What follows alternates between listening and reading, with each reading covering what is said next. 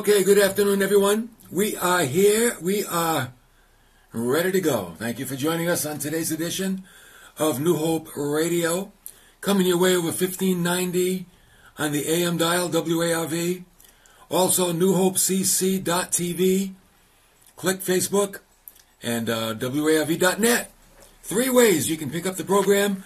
We hope that obviously, if I'm talking to you, you've chosen one. Get a friend to listen. Tell them they can get 30 minutes of good Bible teaching. It'll really help them out in their own personal life. Aaron is here to meet you and greet you on Facebook. Join the chat. Let us know where you're watching from. And we'd like to see how far and wide our reach will go here on New Hope Radio. We're going to wrap up our series today on looking up. Look up. We notice that when we look up at the cross, we find forgiveness. When we look up at the cross, we have great reasons to be thankful. Today we're going to see that when we look up at the cross, we need to check our heart. And we need to prepare our hearts. So we're going to talk about checking and preparing today here on New Hope Radio. Now, I think we can all agree preparation is a very big part of life, right? If you've chosen a career, you know you have to prepare and you have to get an education in that career. If you're going for surgery, you know there's got to be preparation. They're going to do all kinds of pre-op testing and make sure that you're okay and you can handle the surgery, things like that. You have any allergies, right? If you're going on vacation, you have to do some planning. If you're going to travel, you got to figure out what are you going to wear. You got to get airfare. You got to get reservations, things like that. You got to find routes if you're driving. If you're going to retire, retirement requires preparation. You always want to start when you're young, which most people don't do, and start preparing for retirement when you're older.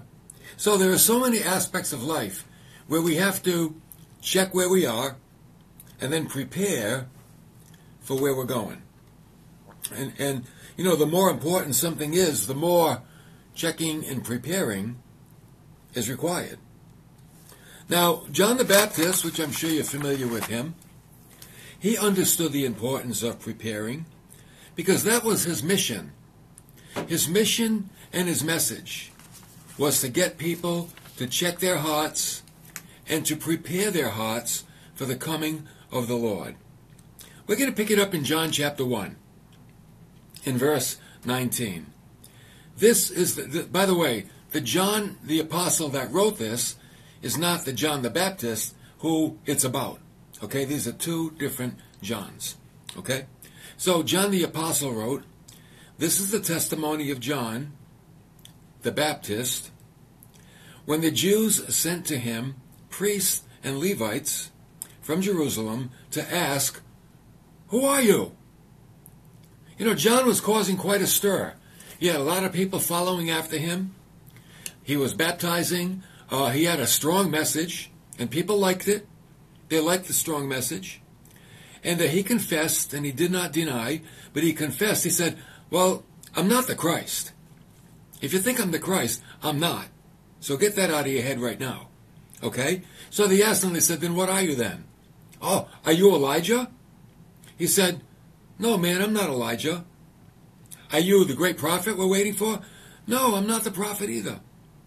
But you see, the basis of the question was biblical. They understood the Old Testament. In Deuteronomy chapter 18, where it tells us, "The Lord your God will raise up for you a prophet like me from among you, from your countrymen, and you shall listen to him." So John the Baptist, he was a unique kind of a guy. He didn't go with the flow. He didn't go looking for people. People went looking for him. He lived a very simple life. He ate bugs and honey. He wore camel hair and a leather belt like prophets did. He wasn't into the city. He wasn't into the world. He was like his own man. Okay? And it seems as if too often that people are looking for the right thing, but in the wrong way. They were looking for the right thing, the Christ. But they were going the wrong way because John well, he wasn't the Christ. You know what's really funny, I think? If John said that he was one of those men, they'd probably receive him. But when Jesus came, he said he was, and they rejected him. Isn't that something? If John said, yeah, I'm the Christ, they would have said, great, man, we've been waiting for you. Jesus comes in, he says, I'm the Christ, and they said, no, you're not. And they rejected him. Isn't that something? It goes to show you, here it comes, the spiritual warfare that's going on in this world. The attacks are always against Jesus Christ. You know what's interesting? No other religion is attacked like Christianity. No other people are attacked like Christians because we are connected to Christ. We're related to Christ. So what Satan does to Jesus, he tries to do to us as well. So they said to them, then who are you that we may give an answer to those who sent us? What do you say about yourself? Now John's going to tell them who he is. He is the preparer. John denied the honor of being the Christ belonged to him. He said, listen, I'm just a voice. I'm a voice of one crying in the wilderness. That's all. I'm a messenger. That's all I am. And here's my message. Make straight the way of the Lord. As Isaiah the prophet said, make straight the way of the Lord. What's he saying? Check your heart. Prepare your heart. Jesus is coming. See, John, you could say, is the herald of the king. Before the king comes into town, the herald prepares the people. He blows his trumpet. Doo-doo-doo. The king is coming. And everybody has to get ready and pay their reverence to the king. There's an old song that says, I'm just a nobody, trying to tell everybody about a somebody who can save anybody. It's a nice gospel song. Nice black gospel song. I'm just a nobody, trying to tell everybody about a somebody who can save anybody. You could say that was John's song. He was a herald of the king. The contemporary English version says, I'm only someone shouting in the desert. Get the road ready for the Lord. Get the road ready. That's what he's saying. Check the roads. Get them ready. You know, when John said that, the people understood what he was saying. They knew what that meant. Here he is speaking language that the Department of Public Works would know. But they knew what it meant. Because naturally speaking, this was road work. Prepare the way for the king. Let's say a very important dignitary was coming to town. Maybe he was an ambassador. Maybe he was a prince. Maybe he was a king. And so they would put out the word, and they would send out the DPW, Department of Public Works, and they would clear the roads. They would fill the potholes, remove all the debris, all the rocks, all the sticks, because they wanted his entrance into the town to be smooth. Maybe he was in a wagon pulled by horses, and they didn't want any bumps, and they didn't want any potholes, so they went out and they prepared the way because the important dignitary was coming. So here's John's message. Prepare your heart. Check your heart. What's going on there? Prepare your heart. Because somebody really important is coming. Now, here we are 2,000 years later. What does that mean to us? Well, the Bible holds the answer in Mark chapter 1, in verse 4. I'm going to begin in verse 2. As it is written in Isaiah the prophet, Behold, I send my messenger ahead of you, who will prepare your way. So again, check your heart. He's the voice of one crying in the wilderness. That was John. Make ready the way of the Lord. Make his paths straight. So John the Baptist appeared in the wilderness preaching a baptism of repentance for the forgiveness of sins. What was he doing? Getting people to check their hearts, turn their hearts around, because the king was coming. You got to prepare your heart. We're going to see today how to prepare your heart. We're not preparing or we're not clearing a path for Jesus to ride into town on. No. You know what we're doing? We're clearing a path for Jesus to come into our hearts. And that's why repentance. John preached repentance. And today repentance is just as real. Repentance means a reversal, a reformation. It means a turning. I'm going to turn a different direction. This repentance is important in two ways. Number one, to turn from a certain way of thinking about salvation. You know, people have their own idea of salvation. Good works. Oh, if I'm just good enough, I know I'll be saved. You got to turn from that because it ain't true. Or religion. Oh, if I can just be religious, I know if I just go to church, I'll be saved. Not true. I know if I'm just a moral person, I'll just be good and nice and wholesome, I'll get to heaven. Not true. All of those attitudes have to be repented of. We have to turn from them. You know why? Because they're not true. They're not. No one can be good enough. Religion is a work that doesn't save. And morality still stems from a depraved nature. But how then can someone be saved? What do I turn toward? Good question. Acts 2:21 says, "It shall be that everyone who calls on the name of the Lord will be saved." There it is. Call on the name of the Lord, and you'll be saved. Call out to Him. Believe in Him. Trust in Him. That's the basis of salvation. And it goes for everybody. Everybody and anybody. I want to look at repentance in another light as well. We're coming into the season, but pretty soon it's going to be Easter. The Lenten season begins in a few weeks, and then we're working our way toward Easter. And it's a wonderful time of year. It's a great time of year. Because you know what the Lenten season's about? It's about soul searching. It's about checking your heart. Have you drifted from God? Are you even with God? It's a real spiritual time. Just to see where we are in our personal relationship with our Creator.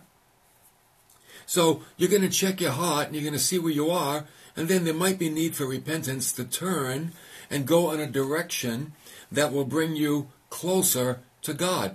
Don't waste the Lenten season. Don't waste it.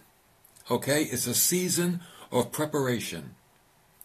And we know that Lent has a lot of popularity in the Roman Catholic Church. But don't think it has no significance. It has significance in the Protestant Church as well.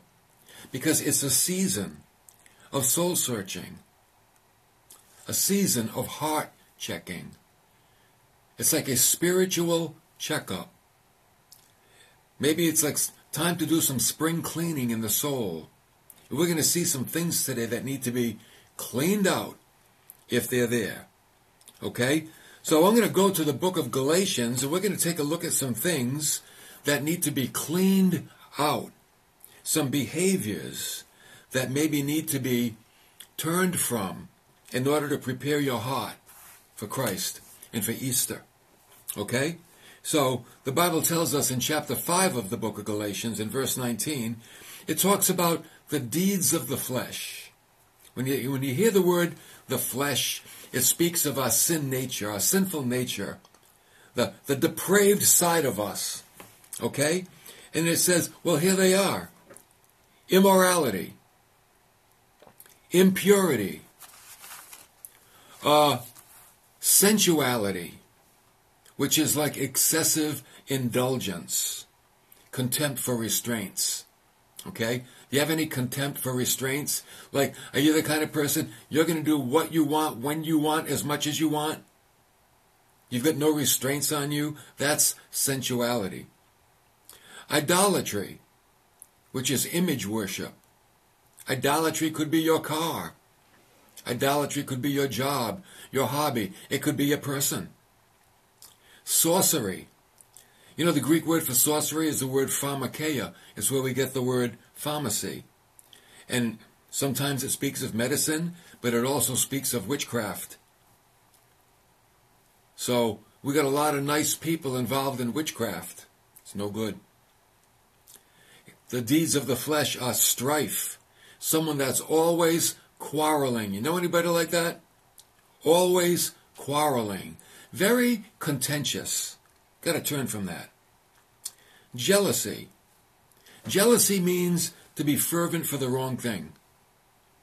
Outburst of anger. It literally means breathing hard. You know, I saw a woman one time, she was so angry. She was like, I thought she was going to explode. I thought her heart was going to jump right through her mouth. She was doing that. I said, oh man, call 911. It means to be fierce. Deeds of the flesh are disputes, which means like disunity or causing division among people. Factions, where people are like in cliques, okay? And then there's envying and drunkenness and carousing, and Paul says, and a whole bunch of other stuff like that. So, in other words, the deeds of the flesh are very, very evident, and they really make it all about you. It's all about the individual, okay? And the interesting thing is that many of these deeds are found in the home and in the church. We're not talking about wicked, evil, rotten, bad people. We're talking about, these could be nice people, good people. They could be Christian people that are still living in these deeds of the flesh. So, if you want to have a good Easter, there's got to be a heart check. You got to check the heart. And you got to prepare it. Because Easter is a wonderful time of celebrating the risen Christ. And you know what? It's a great time to have a fresh start in your spiritual life. A fresh start. You know, like on the calendar, New Year's, January 1st, for many people, it's a fresh start in some habits and practices that they want to take on. But spiritually, Easter is a great time to have a fresh start. It's the resurrection of Christ. It's new life. It's new power. When Jesus rose from the grave, he gave the disciples the Great Commission, go out into all the world and make disciples, tell people about me and what I've done, and teach them how to live the right way. I mean, man, Easter is a great time of year. A prepared heart will get the most out of the Easter season. So if any of these areas strike a chord with you, all you need to do is turn. That's repentance. Turn from those things. What does repentance look like? It looks like a life that's under the control of the Holy Spirit. Now God is directing your steps. Now when God directs your steps, there's a positive side. Here's the outcome of repentance. Okay? It's the next verse, verse 22. Paul calls it, and many of you know it as, the fruit of the Spirit. See, the Spirit produces fruit. The flesh produces works. Oh, you say, what's the difference? Fruit is refreshing. Works demands payment. And let me tell you something. The payment for the works of the flesh, it ain't pretty. It ain't pretty. You will reap what you sow. It's not going to be a good payment. You're working hard to earn some things that are going to go against you. That's the works of the flesh. But the fruit of the Spirit. You listen to what makes up the fruit of the Spirit, and you tell me if these things are not better than jealousy and strife and carousing and sorcery and enmities and disputes and factions and all that stuff. Joy. Joy means delight, or to be delightful. Cheerfulness, joy in the Lord. There are some people that I know, it's like, man, they're always joyful.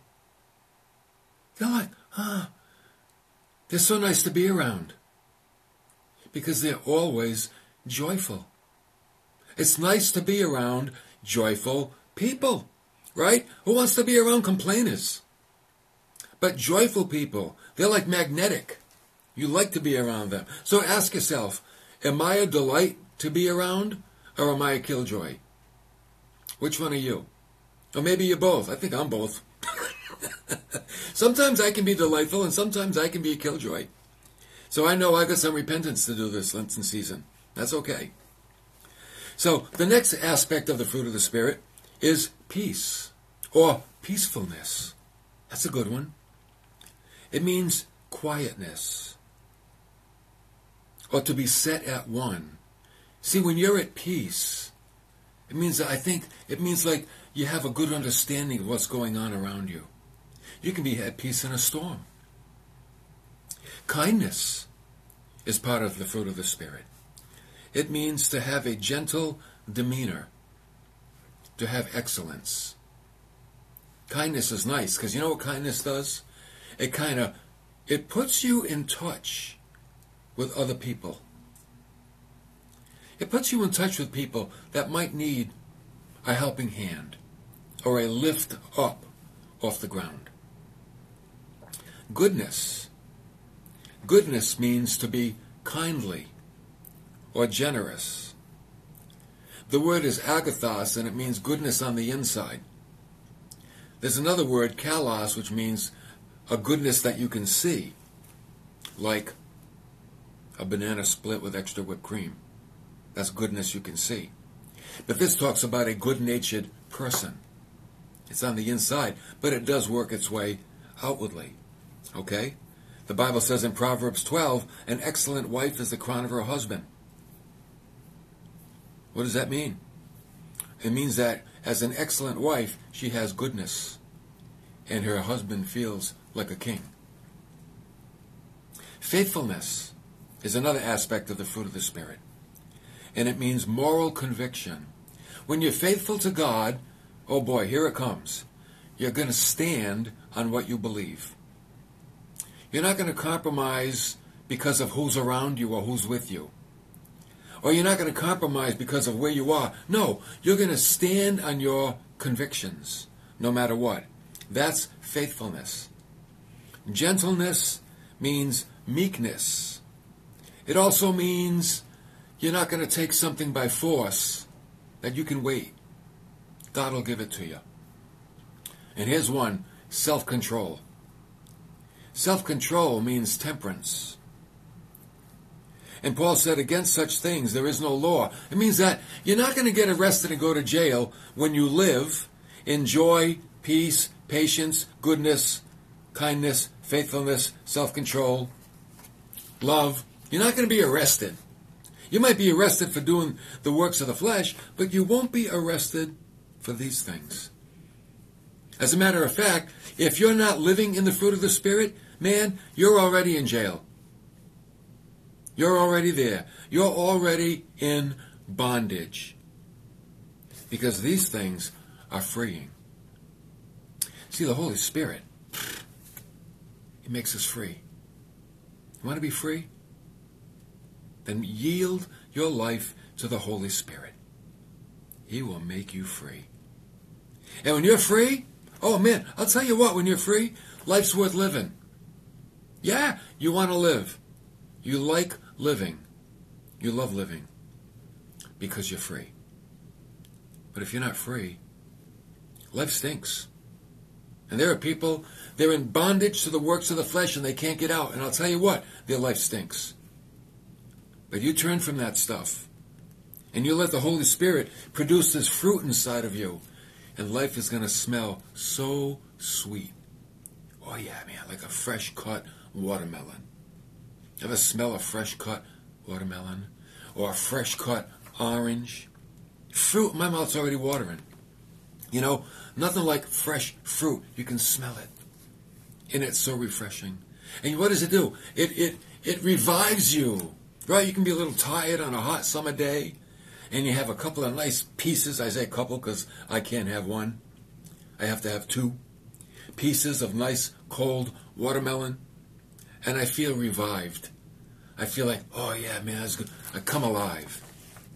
And as a fruitful Christian, you can be that for other people, as well as be that for yourself. Come alive. You don't go through life and be a bag of dried up prunes. Be fresh fruit for everybody else. So, let's look up at the cross. Check your heart. Prepare the way for the Lord this Easter. It's right around the corner. It's like, coming. I can't believe it. Like Ash Wednesday is coming up in like, what is it, next week or the week after? It's like soon. I think it's next week. It's like, man, it's here. It's coming. It's going to be on Valentine's Day, I think. Ash Wednesday and Valentine's Day. Kind of share on the spotlight this year. Okay? So, have a great Easter by preparing your heart. Like we said in the beginning, the more important something is, the more preparation is required for that thing. And this is the most important thing. So prepare. We're going to have a great plan here at New Hope. We always do. It's called the Daniel Plan. And what we do is have a program of healthy eating and good spiritual exercises so our body, our soul, and our mind can all be in the best shape possible. We want to be healthy in our whole being. So we'll be talking about that coming up pretty soon. And you in Radioland, you can be part of it too. You don't have to come to New Hope to be part of our spiritual journey. Okay? That's it for today. Listen, join us Sunday at 9 and 11 a.m. right here on Facebook or YouTube as we stream our services live. We've got a great message coming up out of the book of Revelation. Watch out for spiritual deadness. That's what it's called. Watch out for spiritual deadness. Okay? Hey, we'll be on the radio tomorrow at 3 o'clock right here on 1590 WARV as well. You have a great day. We'll see you next week.